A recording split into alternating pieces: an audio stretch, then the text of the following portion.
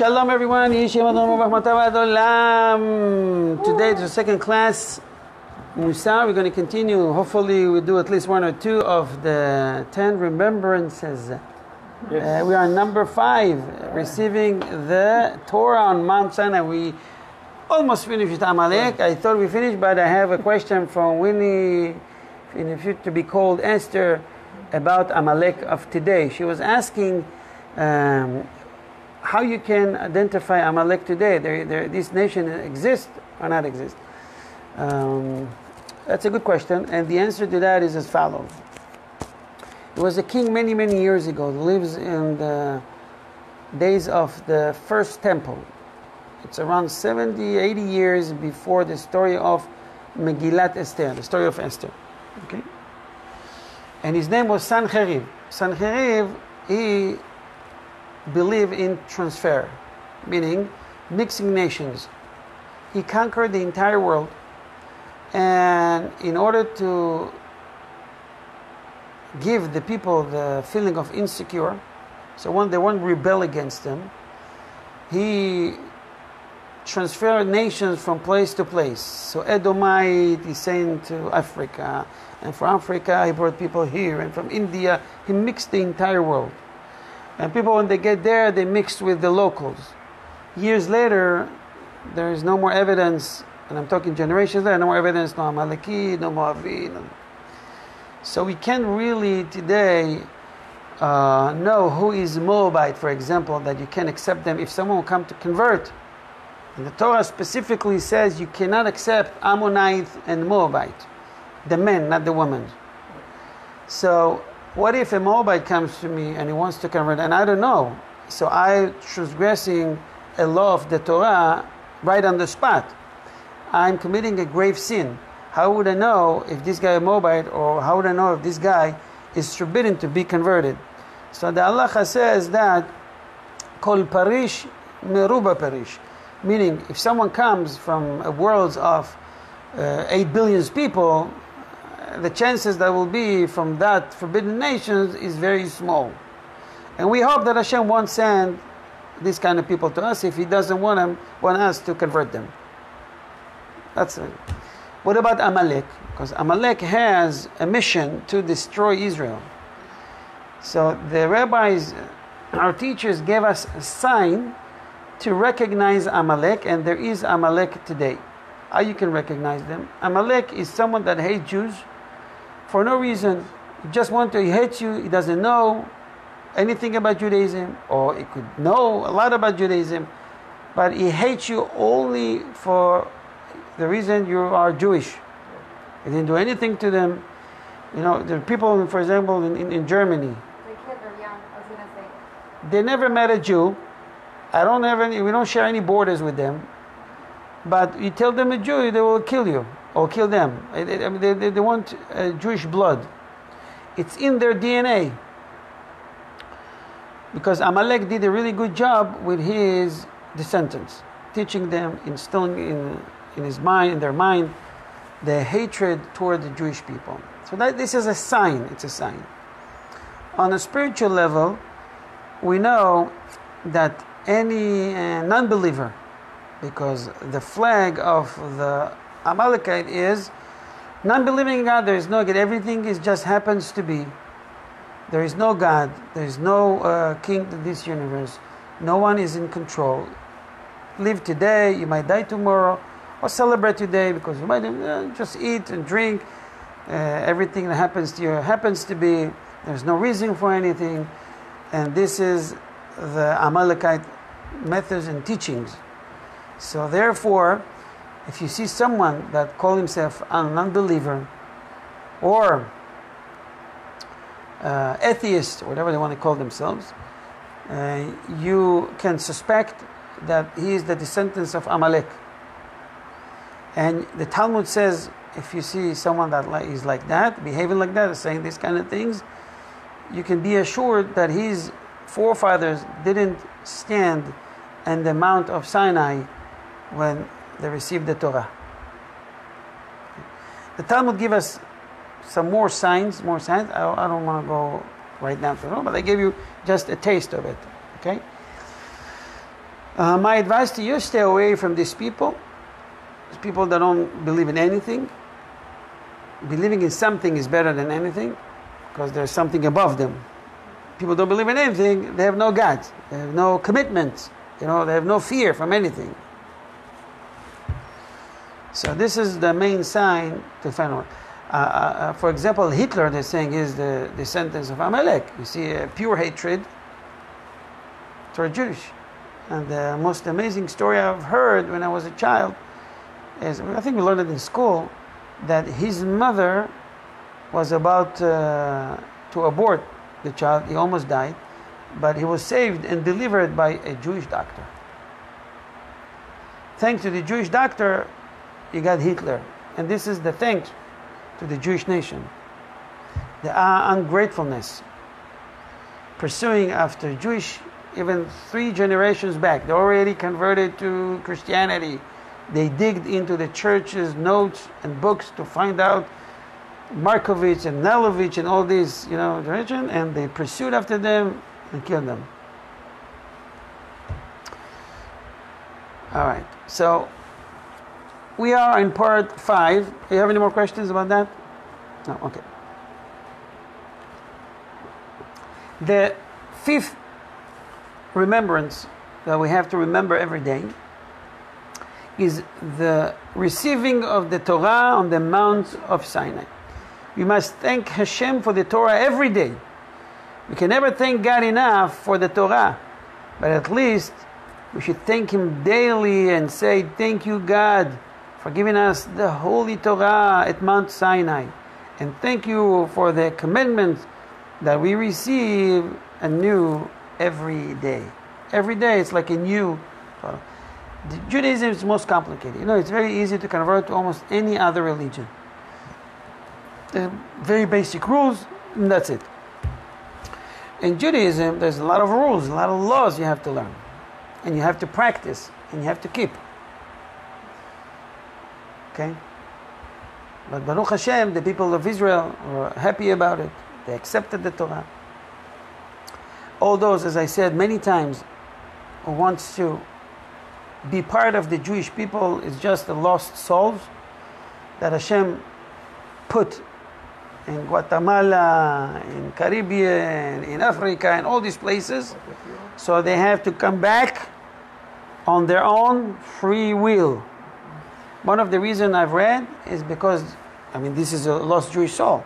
In the life, who knows where, they didn't really appreciated their Jewishness. Okay? And now they have to earn it back. Okay? That could be one of the reasons. Anyways, so Baruch Hashem, the Jewish people has 40 years to learn Torah, and as I said, people saying, how long does it take to study Torah? Even if you study all your life, there's still more to learn. Yeah. There's so many cases, when I've learned from my rabbinical degree, certificate, so one of the topics were Isur and Heter. To my opinion, it's more complicated than Shabbat.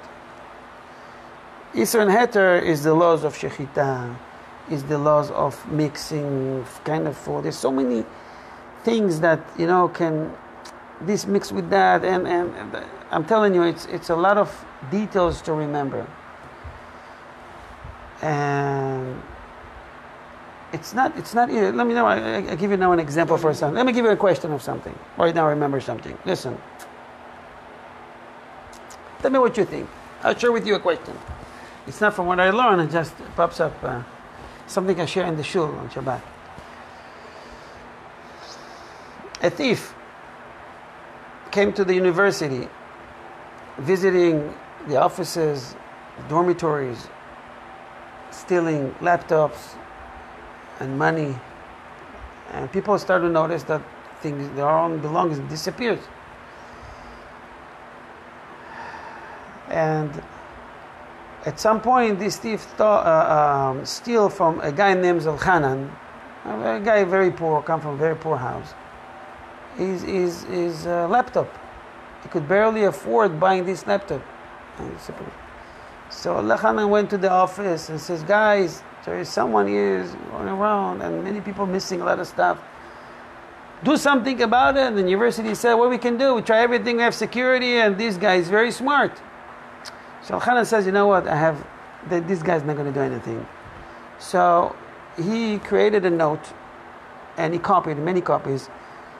Dear thief, you took my only laptop. I come from a poor family and I can't afford buying another one. Please give it back. And he put it all over the university. People went by, they sort of know. Some of them fell for him, some of them thought it's a joke, maybe, I don't know. Surprisingly, 2 days later, a box arrived to the university's office. The secretaries open it, they see a new laptop with a note for Elchanan so-and-so. Wow. Elchanan heard that. He rushed to the office. Oh my God, thank you Hashem. Where is my laptop? The university says, that's not your laptop. So what do you mean? He gave it to me. So, what he stole from the university, many computers and money, a lot of office equipment. Laptop stays here. Who's right? Can the university keeps it or Elchanan gets it? These kind of questions we have to deal, by the way. This is very complicated. Very complicated. Why it belongs to him because he put it the note instead of him. Well, because now you have to go into the So- thing of the university. The university takes responsibility for everybody's things in there. So who feels, just raise your hand, we'll do it really quickly, and I'll move on, I'll give you the answer. Who thinks the laptop stays with the university? Nobody. Who I do. feels, you do? Yes. Okay. Who feels that the laptop goes to Elchanan? Poor guy, yeah. Everyone except, Pretty shabby. you didn't raise your hand yet, and Hannah is still thinking, calculating the info. So the answer is as follows. It's his fault for If- leaving it up in the open. No, it was broken to his room. It's nice. He didn't leave it in the open. You want to change your answer? No? So the rule says in the halacha, the Jewish law says that the termination is, I'll try to translate it to English the best I can. When someone lends money from someone, he becomes his debtor. No, this is debtor, you're saying? Debtor. Debtor means he owes him money. So the guy number one gave to number two. So number one is the lender, and number two is the debtor, right? He owes him money. Mm-hmm. Same laws apply to a thief. Mm-hmm. You got something from me, nonetheless didn't give it to you, but you become my debtor. You owes it to me. Responsible. Okay. It's going to be different rules. If you get caught, how much you give back. Okay, but you still owe me. You owe me. Now, there's two different categories. If we made an agreement that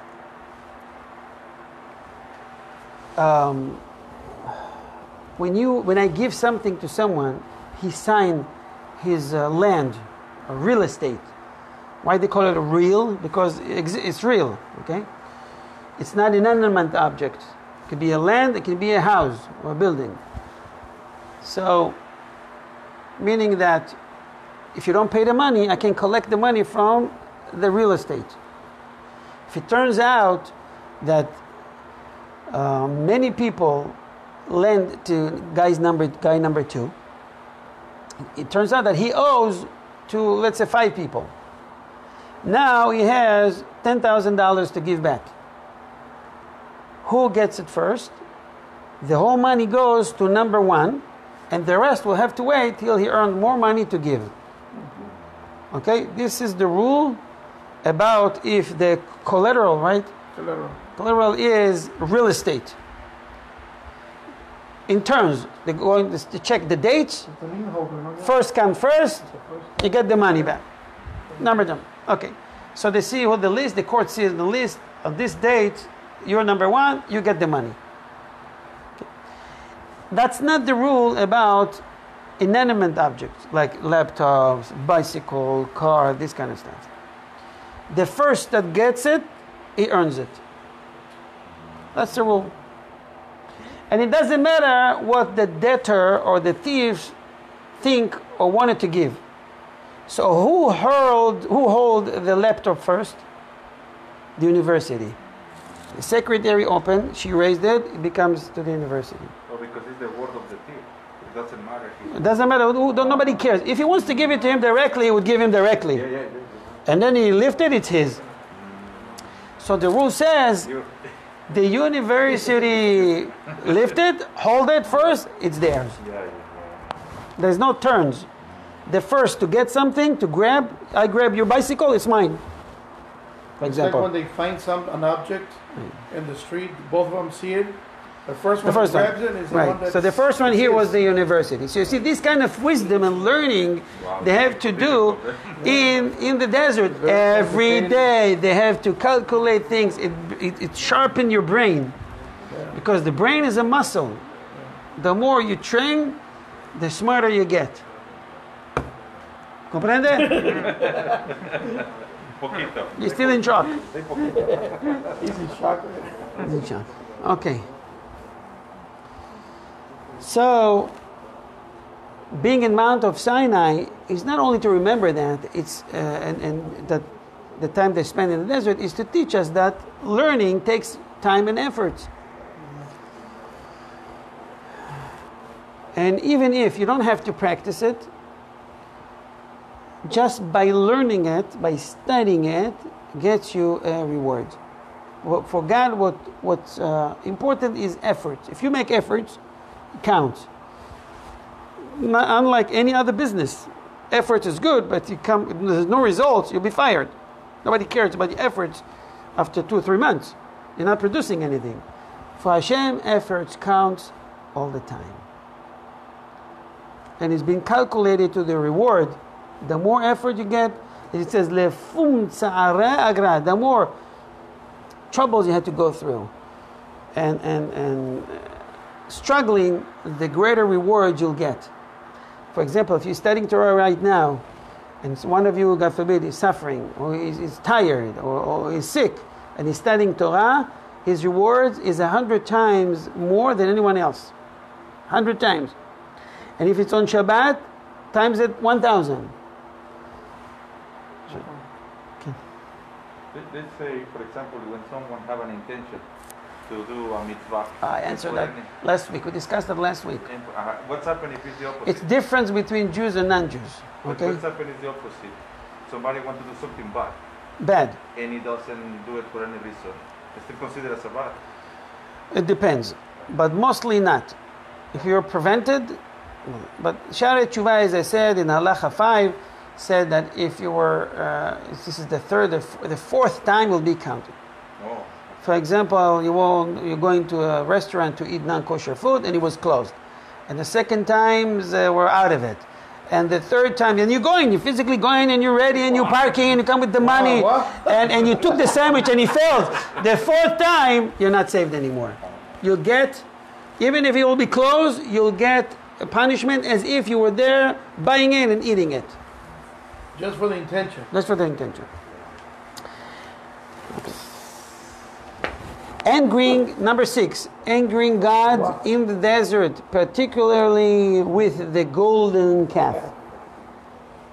One way to understand these remembrances is that we must thank Hashem for His patience, especially for the fact that He did not pour out His wrath upon us, His anger, but rather divided the punishment for the golden calf into smaller installments.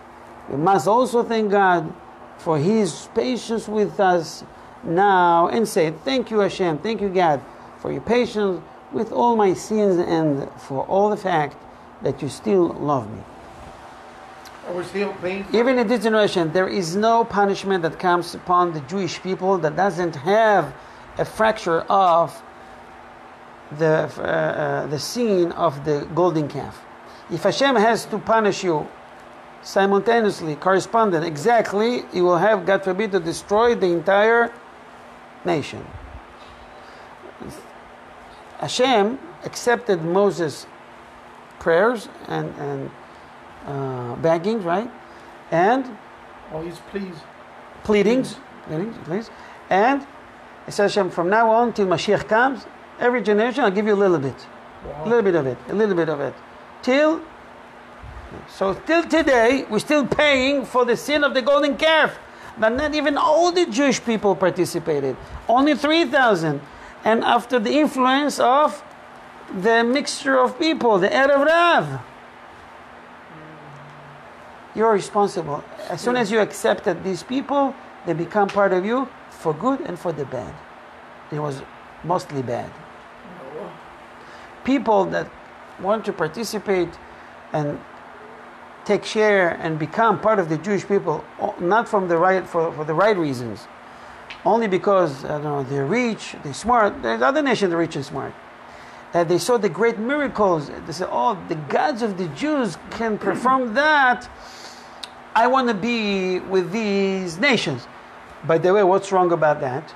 They saw in their own eyes that the God is greater than all the full idols they have.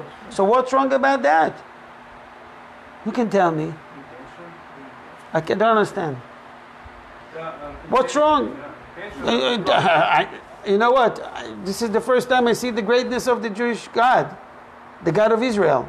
So what's wrong about that? And now I see that He's greater than my God. I want to participate. I want to become part of the Jewish people. What's wrong about it? Moshe didn't consult with Hashem. There's only one God. Okay, one God. But I saw His 10 plagues that He gave upon my people, my nation. I want this God. No, what's wrong? It's very simple. It's the intention. It's not because they want to serve Hashem. It's because they just want to. Okay, you're saying it right. You're saying it right, but I'm missing something. The regard. Imagine to yourself that years later or times later, someone else will come, maybe with something they'll be impressed more. Oh, this one is greater. Yeah. It's not about the miracles. Hashem has to do miracles for all the non-believers, even among the Jewish people. And 4/5 of them destroyed, didn't come out. Hashem have to awaken the people. But it's in their heart. Because through the whole year they were living in Egypt, they didn't change their clothing or their languages or their names. And they were loyal to the tradition they received from Avraham, Yitzchak, and Yaakov, and they were beaten to death. They were starved to death, and they never gave up. You know, a miracle is an extra. It's a emunah that you have in us. something that Hashem want to punish the Egyptians anyways, but it's not because of the miracle. Miracle is part of emunah. You know, people have to see. That's why it says, "Vayaminu b'Hashem Moshe," and they believed in Hashem and Moshe's servant. After they saw, it's very hard to convince someone only with words that are based on emunah. It's hard. If you see, it's easier. But some part of our belief is emunah only. I can't show you God. I can't show you. Nobody can show you God. But if you open your eyes, you can see God in your body. And the way that your eyes is How you question things. It's just the way you question. you look at your own flesh and blood and you can see God. The wisdom of the creation in your own body. You know that someone is superior. It's out there. Okay. But they believe only on miracles. They lived on miracles, magic tricks, black magic. This is how they live on. Someone else will come later on, believe in that. What do you think Jesus did? Same. He knew a very powerful combination of words, and he could walk on water. He can fly. The Talmud says that he commanded angels to lift him above ground. So the people around him saw it. Said, this is not human. They believed in him. This is why it's bad. Okay? Because eyes has to be with, the vision has to be with sechel, with mind and heart. This triangle has to be together. Not be impressed only from mere magic tricks. Someone else will come, will do a greater magic trick, you will follow him. That's not. So It's not, these it's people not, it's not, it's not a solid emunah. The foundation is very weak. Right. When Moshe and Aaron started doing the things that Hashem told them to do, Pharaoh and his magicians, they emulated some of these things, right? So these people actually at the beginning didn't believe. It wasn't until the things that they could not do, Right. so it tells you right there that they're willing to change their belief, based on their what they trust. see. So That's not good. yeah, it's not good. I mean, This is why it's forbidden by the halacha to participate in a magic show. Because people led to believe that this guy is powerful, and yet this is just a magic trick and trick. in, They're all in very quick hands. Yeah, they're That's tricks. it. People saw, Nobody someone really showed me knows magic. stuff from, not Copperfield, there's another guy, Angel. Christian Angel, something like that. That he is from going from building to building or They're all climbing a building. tricks. It's all Tricks. wires and. Yeah, they're all tricks. And he, you know what? To his benefit, he says Yeah. it's all a show. Right. Just it's amazing. It's very nice to see. Maybe, but people led to believe that this guy has some powerful. Only people that I don't know, because if you after they study it, the other people come and show how it's done. Then people stop doing this. That it was spirits, and they're all tricks. Yeah, but that's why in the Banim say, if someone show you Okay. miracles and wonders, don't believe in he's God testing you. Okay. It's true, but our belief is based on a tradition and emunah, and we don't get impressed with magic tricks. Even if someone will come, that's what the Rambam says in the Book of Kings. If someone come and perform magic tricks, you don't follow him. So what about the Mashiach? What about the prophet? How would be able to recognize a real prophet? Everybody is a real prophet. They have to perform something to show us that he is a real prophet or the Mashiach. So we have to you have to check him out. For example, if he's not a well-known Navi, Isaiah, Jeremiah, we don't live in that generation. They were well-known, they were tested. Someone will come and say, for example, you see this cup on Wednesday, 2 o'clock. I see here, this is the line. Water from rain will fill up exactly by 2:05 and 17 seconds. You look at the clock, you look 17 seconds, boom, it's filled to the line. Oh, good. If it was 15 seconds, he is a false prophet and he should be put to death. He's a subject to death penalty. He missed 2 seconds. So the halacha says the rabbis, the great rabbis, checking him in different ways. 1 or 2 or 3 times. After that, you don't question him anymore. The only time you question him or you don't listen to him, if he asks you to transgress a law from the Torah. Yeah. This week we don't keep Shabbat after performing all these miracles. Or today you exempt from putting tefillin, for example. Or raises immediately a red flag. Yeah. Oh, it's Pesach. So forth and so on. Okay, so let's conclude this part of angering God. The main point of this remembrance is to recall how much we angered God with our unnecessary crying and complaints from the very beginning of the redemption from Egypt. As the Torah testifies from Deuteronomy 9:7, remember, do not forget how you angered Hashem your God in the desert from the day that you left the land of Egypt until you came to this place. You have been rebellious against God. So we rebel, but it's bad. Hashem said, don't forget. Why should I? You should remember they were rebellious. It'll put you in your place. Always remember that you messed up. As King David says, he says, my sin is in front of my eyes. It is my red flag. It is my warning sign. Always remember that I can mess up. I can sin. Don't think that you're perfect, because you're not. And if it's not in front of you, if you don't take all precautions, you're definitely going to mess up. You're going to sin. This is why it's part of the 10 remembrances. that you have to remember. Your forefathers, they were greater than you, it's a king greater than you, higher level, they messed up.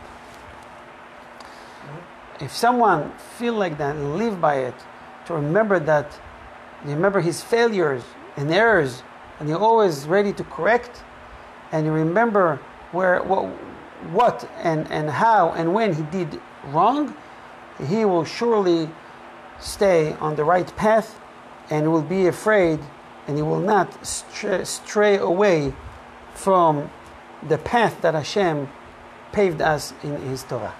Any questions? Good. We continue 7, 8, 9, and 10 Bezrat Hashem next week. On behalf of Ohev Israel Foundation, I want to thank the Medina's family and all the participants. God bless you with all the barachot in the Torah. Amen. And God give you an abundance of parnasah. And refuah shelema to Andy Roches and all those who want to mention their names. I want to thank all those who are helping and supporting Ohev Israel to spread more words of Torah and helping families in need. Let's go to our website, Ohev Israel Foundation. God bless you for all your support. Shalom, shalom. Amen.